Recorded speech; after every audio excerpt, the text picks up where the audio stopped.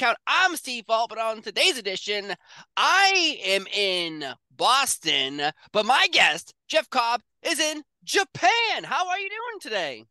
I'm doing great, man. Thanks for having me on. Thanks for getting up early for me and doing this interview. Well, Appreciate it. thanks for staying up late for me because there's so much going on in professional wrestling right now, and obviously you are a former IWGP Tag Team Champion and Ring of Honor TV Champion, and yet these two companies, Ring of Honor, coming out with Tony Khan, and then you have, of course, New Japan making a huge splash in 2023 with Wrestle Kingdom. So much is happening.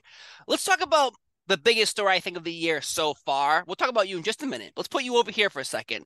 But Okay. Sasha Banks, Mercedes Mone is now in New Japan going after Kairi Sen's championship belt in February. This is huge. Did you ever think we are going to see Sasha Banks, Mercedes, in New Japan? You know, I learned early on in pro wrestling, you never say never because you never know who's going to show up anywhere, especially if they're not under contract at one of the big companies that won't let them go other places. Mm-hmm. So it was really cool to see her show up, and it's great because it's like from what I've heard, like she loves wrestling, she loves professional wrestling, and at the same token, it like she's getting a chance, an opportunity to wrestle different girls, and from the IWGP New Japan Stardom standpoint, it's good because she has a lot of fans that may not know Japanese wrestling per se, so Yes. it brings a lot of eyes for both sides, and I think it's a good partnership. Yeah, because in February you have Mercedes going for the women's championship already, like boom, instantly. And I think people are getting worried. They're like, "Oh no, is Kyrie going to lose the championship belt, or is Mercedes going to get it right away? Is Mercedes going to lose right away?" Like that's the appeal of this matchup, and I think that's what makes the tickets already out the window because people are so excited. Because just like wrestling, nobody wants to see a movie and know the ending. No one wants to Right. watch a wrestling match and already predict, oh, that person's going to win because there's so much on the line. But Wrestle Kingdom was a huge moment for so many different people. But last year, you were on the Wrestle Kingdom card. This year, you were not on the Wrestle Kingdom card. How do you feel about that? A little disappointed? I mean, obviously, I'm disappointed, but I feel like the United Empire was represented as a whole with the IWGP Junior Tag Championships, and then on the same token with Will Ospreay getting a big platform in wrestling Kenny Omega. Yeah, selfishly, I would have liked to have been on the main show, but obviously, that's not in the card. And you know, there's only so much space that people can be put on, and storyline wise going into it, I wasn't figuring in, but it's not a problem. It just means I got to work harder. Right. I've talked to many wrestlers in the past where, like, say, I talked to Ricochet from the WWE when he was the Intercontinental Champion, and they had two nights of WrestleMania, and he wasn't on either night, and that was back to back. Versus Wrestle Kingdom is being spread apart this year with different dates and different locations. Though the next event after Wrestle Kingdom, you were on that New Year's Dash, and you got to be in a tag team match with Kenny Omega and Okada. Unfortunately, didn't win that one either, but wins and losses matter, but did the pay come in the pockets? I guess it did. So now though, you lost that match, huge opportunity for you there as well, and it seems that maybe, just maybe, you'll be going for either Kenny's championship or Okada's championship. Which one do you have your eyes on, or do you want both? Again, selfishly, I would love both. I, I don't think I'd like carrying both of those championships around, but Mm, I mean, realistically, I've tangled with the Okada already, and now this like Kenny Omega having the United States Championship kind of wets my whistle a little bit. It makes me very intrigued, and because I've never got a chance to fight him, and now there's another incentive to fight him, being a champion, and people say like why isn't Osprey getting a return match or whatever, and that's not my department. My hmm. department is just I don't want to curse on your thing, but pretty much the suplex people, kick ass, and take names. And if me being in the main event on New Year's Dash puts me in line for a championship shot against either Kenny Omega or Kazuchika Okada, then so be it. And my goal is going to be the same: just win championships and bring it back over to Japan and around my shoulder, around my waist. I think you bring up a good point of the fresh matchup between you and Kenny Omega since it hasn't happened. I have seen you and Okada go at it before. So having you and Kenny Omega go at it, US Championship, maybe bringing that over to AEW, more AEW New Japan Forbidden Door action because that pay-per-view did really good business when it happened last year. And I think people are all waiting for it to happen again this year. And you know, if it does happen, well, actually, before it doesn't, do you think it'll happen? Do you think we'll see another AEW versus New Japan? Because again, on Wrestle Kingdom, you had Carl Anderson, contracted WWE wrestler, Kenny Omega, AEW contracted wrestler. You had Mercedes Mone, Sasha Banks, you know, now a freelancer, a free agent going anywhere. Like this Wrestle Kingdom card wasn't just stacked with New Japan talent, it was stacked with everything around the wrestling world. It became like the hub of wrestling. So do you think we're going to see an AEW New Japan one more time Forbidden Door? Going back to I think it was last summer when the first Forbidden Door happened. The response was really well. It was a sold out United Center. It was amazing. So I mean, it'd be silly not to have another one, because they would be leaving money on the table. But I think I hope it happens again. And although last year we did lose our tag team championships, although we didn't get pinned. I'm glad you brought that up because I had to go of unfortunately again you did lose your tag team title, but you didn't get pinned. So technically you didn't lose. Yeah, it was Roppongi Vice or whatever their stupid team name is in Chaos, but they got pinned, not us. So definitely, I feel if Forbidden Door 2 happens, I definitely feel like I'd want to be a part of it, and the outcome, I definitely want to change the outcome from last year. Now, who would you like to wrestle? Tag team action, singles competition? Is there a dream opponent besides Kenny Omega? Because we already established that you want Kenny Omega's ass and his belt. So who would you like to wrestle in AEW on a future AEW New Japan Forbidden Door pay-per-view?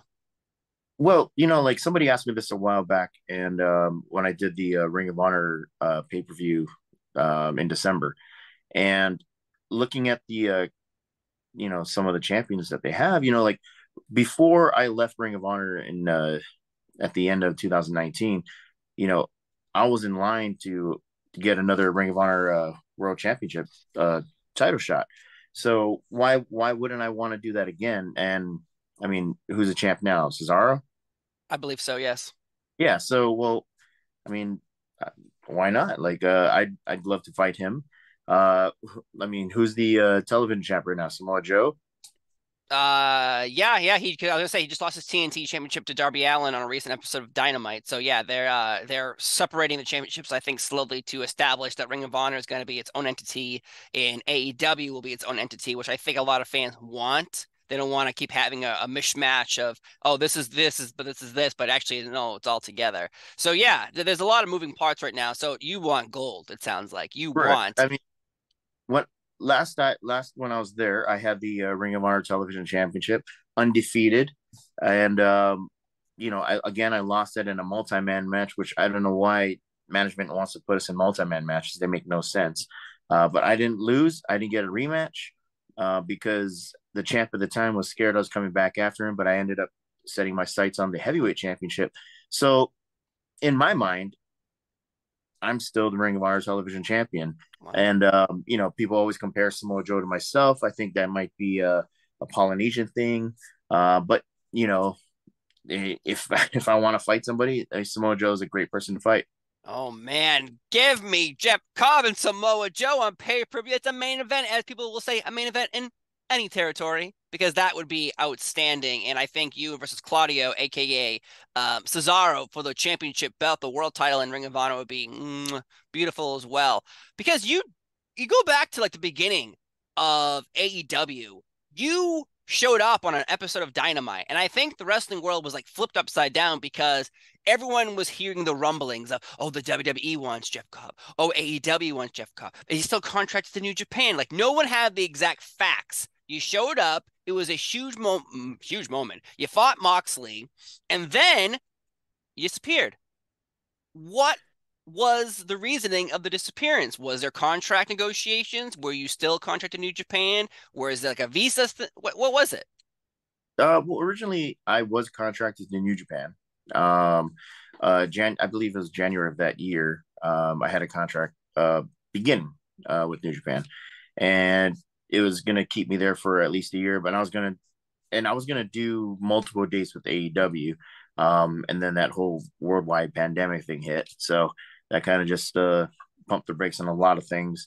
And it's just and going back, like a lot of people give like Tony Khan a lot of grief and guff for things. One of the things that I appreciated that what he did was he brought in a lot of non-contracted wrestlers during the pandemic and let them wrestle and gave them a payday because I mean I was on the indie scene for about a good 10 years and you're not guaranteed money. So you're if you don't wrestle, you don't get paid. Mm. So that's the bottom line. And I was very like looking back on it as very touched and moved that what he did was he brought in a lot of independent guys that weren't getting a steady paycheck, letting them wrestle and getting, I mean, I don't know how much they're getting, but it's definitely better than nothing. So like those kind of things, I was really appreciative of seeing that from the outside. So because of that, I was anytime he wanted to bring me in, I'm totally down to work with Tony Khan. So what do you think? You brought it up. What do you think Tony Khan does receive this random I think anyone who is in wrestling receives it, but like Tony Khan or a Vince McMahon, Triple H really doesn't have that right now. He doesn't have. We're in the honeymoon stage of Triple H being in charge of the WWE, so everyone's just like, "Oh, it's still beautiful. Everything's great." With Tony, the first year, maybe even 2 years, everyone was, "Oh, this is beautiful. This is lovely." And then once we rolled into, okay, we're out of the honeymoon stage, then people started critiquing heavily. Why do you feel that that's the case? Was it just, again, all these announcements and dream matches? You only can have so many. Eventually, you need to, hunker down with your talent and push forward with stories. Um, there's like the internet wrestling community, you can't please them at whatever. Like they want this, you give them that, and they get upset that you gave them that, Right. and then why didn't you give them this? So like those kind of things. I mean, just like for personally, I try not to put too much weight into that, just for the fact that like these guys, like the internet naysayers or whatever, Yeah. if whatever critiques they give to me, it doesn't affect my paycheck. Right. If my company's happy with what I'm doing, that's all that matters. Granted, I mean, there's people in this business and sport that I listen to their critiques and I take that to heart, but they're my close friends who aren't going to sugarcoat stuff. So like I want, like for me personally, I try to find that balance with negative critiques, which is only going to improve myself. I look at it more constructive criticism, and in Tony Khan's situation, he is in a much bigger spotlight than I am. Hmm. So there, I mean, you can compare it to like, for example, like if you compared me to John Cena has probably a million times more negative naysayers than I do, and just the way he handles it is great. The Rock or Roman Reigns or Seth Rollins, those guys have tons of negativity towards them, and I highly doubt John Cena's staying up at night, reading tweets that are saying, "Oh, he was horrible in Peacemaker," something like that. It's Yeah. Yeah. like just who cares? Like those guys aren't paying your bills, so just keep moving forward with what you have in mind. I I'm glad. feel. Yeah, I'm glad you said that because this recently, as we're recording right now, the whole Vince McMahon forcing himself back on the board of directors of the WWE turned into like the internet being like, "Oh, Vince this, Vince this, Vince this," and I wrote a tweet, and I think it really got them all good. Was, I'm sorry, do you own stock in the WWE? No, because it went up. It doesn't matter your personal opinions. Is wrestling business? Is the business part making the money? Yes. Who cares if your favorite didn't get pushed or didn't win their world championship match? Were they making money? And Yeah. that's, I think, the biggest part of complaints of the internet is they're all going to complain all they want, but is there money on the line? when these other companies are putting forth these ideas of having New Japan and AEW work together. That could have gone terribly wrong. It went terribly, not terribly right. That's a terrible thing to say. It went great. It went well. There was money being made. It was business. Maybe you didn't like the wrestling, but it made money, the business part. So that I think that's a big problem with a lot of people. They don't understand there's a difference, but you know, but was there going to be more AEW dates? You said there was a few, but like, where's it going to be? Like, you're going to be traveling back and forth because if no one knows, me and you have been texting for like 2 months now, getting this interview set up, and you're in Japan and I'm in Boston, and then you're back home, and I'm like, oh, wait, what time zone are you in now? Like, how is that transitioning with you working for New Japan, being with AEW? Was the details kind of all put into place, so COVID kind of blew that all up? Well, originally, I was gonna go back and forth. My main, like, I mean, I would in the before times, we would come over. The before Yeah, times, I like it. yeah. In the before times, we would just come over for tours, and then we go back to wherever we're living. At the time, I was living in Las Vegas, so I'd go back and forth, and then if I was in between tours, then I would pop over to AEW. Mm, I think originally it was like a ten appearance deal. okay. Um, and then again, like I mentioned, the world went to hell in a handbasket. So yeah, so that kind of just went away, and then with the whole travel thing, then when you come to Japan, you had a 2 week quarantine, so it just made stuff impossible to. I mean, we were able to go back to America. It was just coming back to Japan. Like if you had like a month off, realistically it turned into having 2 weeks off because you had a 2 week quarantine, and that wasn't it's not New Japan's fault. It's just the way the world was at the time.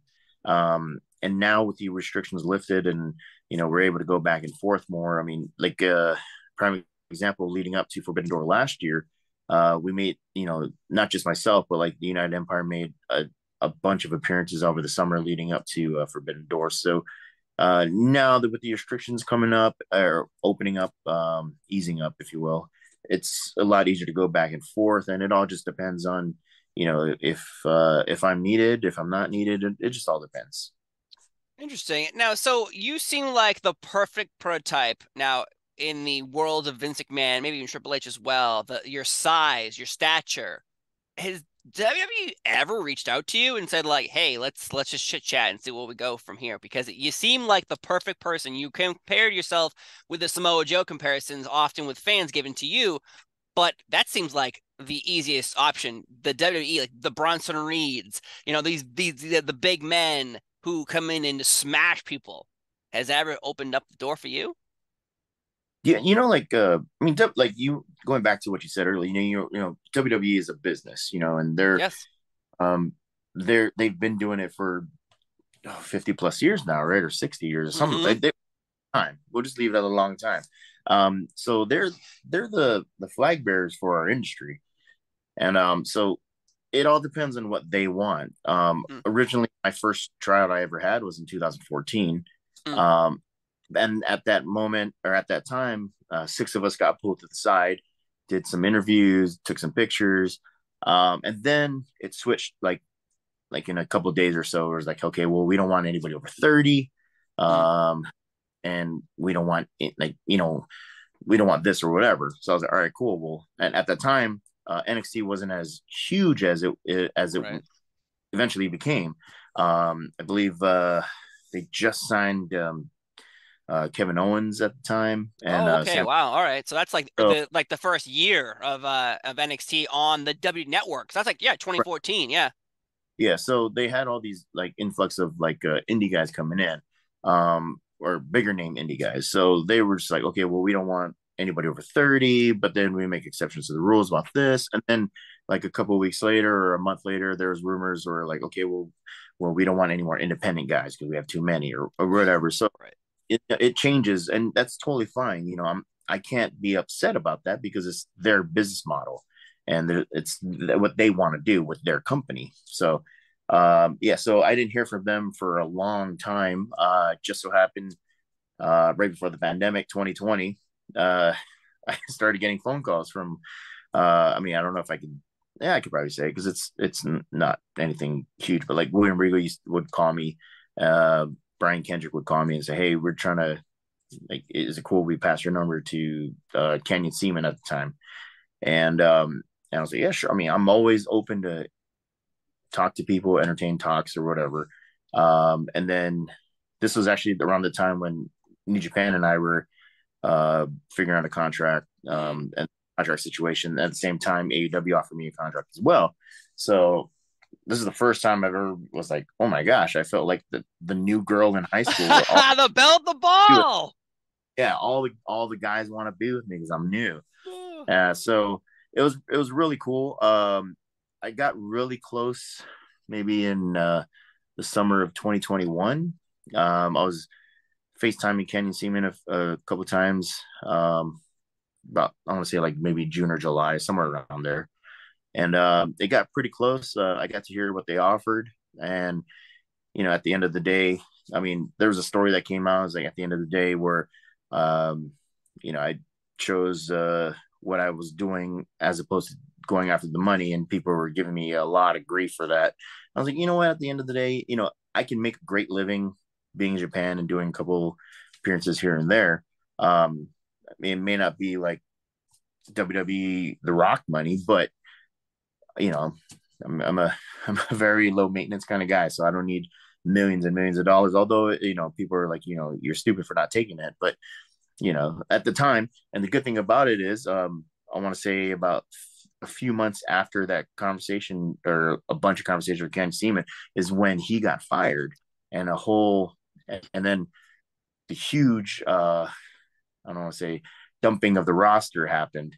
So, I mean, looking back, I think I made a good choice because if I went there and, I could have been 6 months later, I could have been released and then go crawling back to another company for a job. So, Yes. and New Japan definitely took care of me during the pandemic. They didn't have to.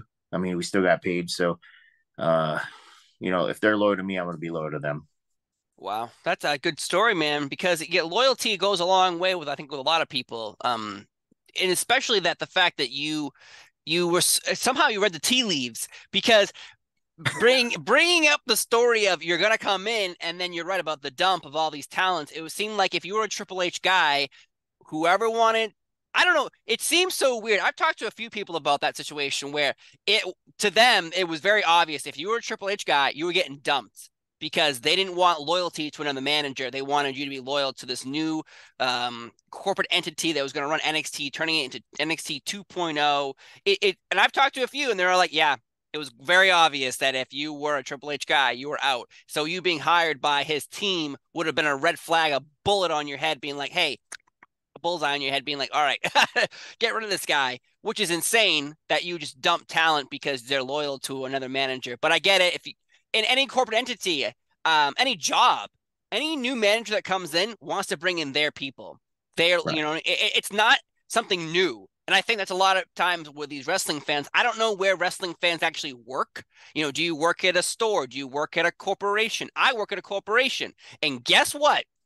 I've seen it for 15 years. New manager comes in, they chop out the managers underneath them and bring in their own people. And this manager gets chopped out, and then guess what? Same thing. It happens over and over and over again. But man, was the money that the WWE offered the most money you've ever been offered, though? Yeah, definitely. Yeah. And so why did you choose New Japan? Because of it was just an easier transition to just go back to what you were used to doing, or this was loyalty all the way through? I mean, a big part of it was loyalty. Like I mentioned during the pandemic, they were paying us, and we didn't have to be paid. Mm. Uh, Realistically, like, sorry, we're not running any shows because they had any shows for a couple months. So they didn't have to pay us really, but they did. Like there's another thing that got me too was I mean, I don't know if I mean, yeah, it's whatever. Like Kenny Seaman said to me one time is like through text, he's like, hey, listen, um, you know, like if you come work with us, you're gonna make a lot of money. And unlike other companies, we pay our talents. And that I was like, oh, that's such a not a cool thing to say Right. to on a court, you know what I'm saying? So because if you can do that to other people, you can definitely do that to me. So it was more of a loyalty thing. At the same time, uh, I growing up as a kid, I definitely loved WWE or WWF at the time. And then when I got older, when I started wrestling, I started loving the Japanese style, Right. um, like the '90s All Japan, definitely New Japan later on. Just that style, I love it. So, and I wanted to do it more. And me seeing the other product, not it's a different type of product. And again, I can't get upset at that because that's their business model. So, but I felt like that's not going to fit me. So I just, I figured I'd stick with something that I like to do, and then I also get the freedom to do what I want as well. Like, if a buddy's getting married, I'm able to go on the Mm, last minute, like, hey, can I get this off for this? So right. I get yeah, dates versus time, obviously. But I mean, sneeze. God, I've never sneezed on camera before. That was weird. If, over 300 interviews, my first sneeze. Jeff Cobb has earned the sneeze award here today. Though with New Japan, forever it felt like I couldn't figure out if unless I was tape trading, like go back, 15 years ago, if I wasn't tape trading, I wasn't able to watch New Japan. I had no idea how to even reach out and find it. And then Access Television started producing Ring of Honor shows, and Access TV was putting out New Japan shows. It was like the best of events, and you could see some of these matches I've never seen before.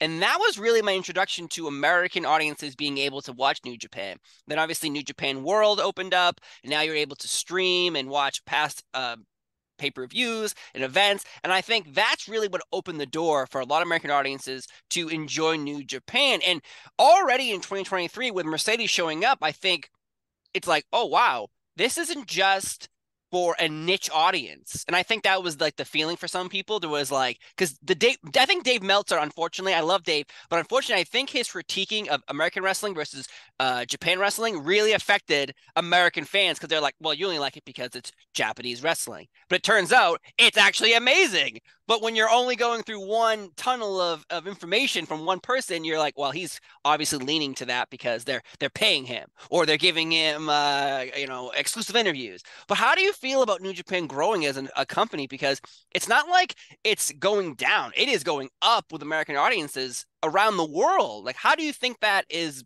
going for you and the talent? I feel like, I mean, we were on a definite rise in the before times. Yes. Definitely, not just New Japan, like across the board. Every company took a massive hit when the pandemic happened, and that's you can't get around that. It was a global event. It's happened. It's still here. Right. Whatever. Um, so I mean, I feel like I mean, like, again, with everybody, it's kind of obviously went in the wrong direction. But I feel like in the last couple of years, especially like the last year and a half, like we started to get our feet in the ground and running again, and we're definitely coming back up. And one thing too, like I feel was like New Japan Strong was definitely played a part in it because it was Mm. you know we a lot of us were stuck in America, not able to come to Japan. So we started, filming no crowds or whatever, uh, content for New Japan World, and then at the same time, a lot of the guys that we were using were contracted New Japan talent that was living in America, like myself and Gorillas of Destiny and uh, Kenta and Jay White, and so these guys are all big names. So us wrestling in America definitely helped that. And I think with that, and then now with the borders opening up, and then now we're our roster and our talent are getting a chance to like integrate with each other. I think it's definitely helping. It's making it fresher with matchups and just stories and all that. And we're definitely going in the right direction. And then when Wrestle Kingdom comes around, then they let the bid they open the bag of tricks, and then here comes like a Mercedes comes out and an amazing main event or co-main event with Osprey and Omega, and then Okada and White, Yeah. and then and then next day at New Year's Dash, I'm like, it was fantastic for you to tune in, and then that sets off for where our storylines are going for the next couple months, and then and they would just start rolling from there. So I think, you know, we're definitely on the right path.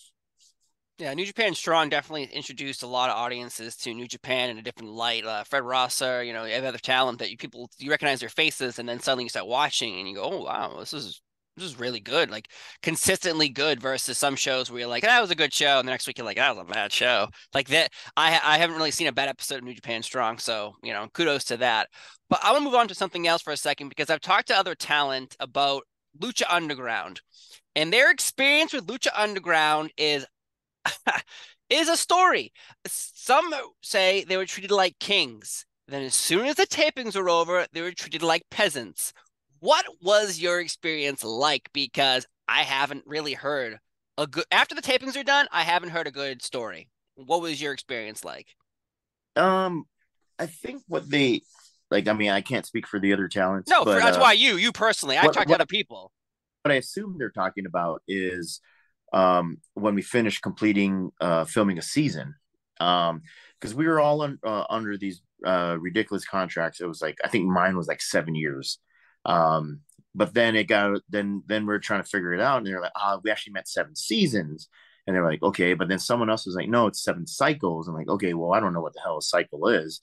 So So, what is a cycle? Will you ever explain what a cycle is?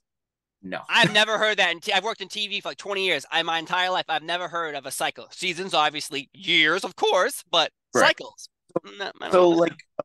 like while we were filming, amazing time. Yeah. We were put in a nice Hilton. I believe it was on Grand Street, right across the hotel that they filmed the Ghostbusters in, Ha! uh, where they caught Slimer. So that I mean, it was supposed to be in New York, but it's actually in L.A. But yeah, so we're in downtown L.A. They had breakfast for lunch. They had breakfast, lunch, and sometimes dinner. Most of the times, like we would just take extra food for lunch and then eat that because it was so good. Yeah. So they fed us everything. When someone got hurt, they definitely took care of us. When I got hurt, punching through a glass window, I got workman's comp, which was Wow. great. But the negative side of it was when we finished filming a season, we weren't guaranteed when we're coming back. Like we finished filming season one. Okay, well, when are we coming back? Well, we don't know yet. We would get a lot of it's like, oh, we'll be back in like 3 months. All right, cool. 3 months comes along. Oh, sorry, we're not coming back until like um August. Okay, well that sucks because I blocked everything off. It's hard to make a schedule when they don't know their schedules. Right. It was like a weird thing. And then when we're like, okay, well, can I go? Can I go work at Impact? It's like, oh, well, it's TV, so you can't work TV. I was like, okay, well, that's cool. But then you see guys like and I'm not being negative towards him, but more power to him. But like John Morrison showed up on Impact. I was like, okay, well, how come John showed up and I didn't? And I Mm-hmm. can't talking to them. Like, well, he's under a different contract. I said, okay, well, that's kind of silly. Is where you're not letting us. You can let us. We're able to work independent dates, but we're not able to work TV because it's counterproductive to your TV. But you're not telling us when we can or like when you're coming back. So we had to just sit on our hands and wait for the thing to come back. So that was the like the main thing was for me was not knowing when we're coming back, and there's no consistent dates on those kind of things. And like at the time, like Lucha Underground was really hot, so Yeah. I'm surprised they didn't want to capitalize on that. And I don't think it was any of the writers. I mean, it's definitely not the writers' fault. It was once you bring in like TV executives and all that, I think it goes above all our pay grades, and then it just goes crazy from there. Right. I talked to Hernandez, and he was very adamant about saying like they wouldn't let him his contract, so he just eventually um broke it and just went to Impact and started wrestling there again. And they call him up on the phone. They're like, "Oh, what are you doing?" And he's like, "Well, you're not really giving me any information about what's going on, so I need to make money." And I need to pay my, bills and all this stuff. Because he was talking about the same thing. He was at hotels. They were feeding him. They were giving him energy drinks, power bars. He was just dumping him into his bag. They didn't care. They're like, oh, here you go, here you go, here you go. And then once the tapings were over, he'd call it, what's going on? They'd be like, oh, we don't really know. So just sit on your hands. And that's unfortunate for a business model where you're doing so well because Lucha Underground was like exploding. Like that people were waiting for something so fresh. There was no AEW, and Impact was around, but Impact was not the way it once was when it was main eventing with Samoa Joe and Sting and Kurt Angle. Like, it was still doing well, and it's still doing well, but it wasn't on Spike TV anymore. It wasn't where it was at one point. So people trying to go there, you get a payday. But Lucha Underground was like, whoa, what is this? This is movies and TV and wrestling. And then that happened. And unfortunately, when it showed up on Netflix, was there ever money being given to you for the Netflix streaming, or that was just nope, it went to Lucha Underground? No, we only got paid when we filmed episodes, Mm, or if we did like little vignettes or whatnot. interesting. Well, at least you were much kinder about Lucha Underground than some people have been. So thank you. I mean, I enjoyed my time there. I mean, yeah, like I mean, realistically, everywhere you go, you're gonna have like something that you don't like about things. I mean, either you're gonna sit there and bitch about it, or you're just gonna, do whatever. Whatever. Yeah, yeah. No, that's true. That's true because you could. Again, I did a podcast with another person. It hasn't aired yet, so I'm not gonna say it. But it turned into a 45-minute Lucha Underground rant. I'm like, that's fine with me. This is your opinion. These are your thoughts. I didn't work there. I just watched it on TV and thought it was really good. But still working with AEW randomly on those final battles and Ring of Honor pay-per-views. New Japan, New Year's Dash has happened. Okada and Kenny Omega. You're going after one of them, and I cannot wait to see what happens next with you in New Japan. It's growing every day, and in February, we have Mercedes and Cowdy going at it for the Women's Championship. There's so much happening, and finally, the stars aligned to allow us, sitting here, me and you, Jeff, talking, texting nonstop, Facebook friends as well. Oh, we are Facebook friends. But I just want to say, Jeff, thank you so much for being here on 10 Count. It was a pleasure talking to you about everything underneath the sun. Though we didn't talk about your eye. How is your eye? It's getting better. Yeah, I think someone poked me in the eye in the Rambo match, or maybe it was Kenny. I don't know. That's probably why I'm angry at Kenny's because he poked me in the eye. Well, there you go, folks. Breaking news. Jeff Cobb angry at Kenny Omega for giving him a Three Stooges poke in the eye. Oh, that. Well, Jeff, thank you so much for being here on 10 Count. I've been Steve Fall. He's in Jeff Cobb. He's going to get revenge for his eye from Kenny Omega soon. We'll see what happens. We'll see you next time, though. Bye-bye.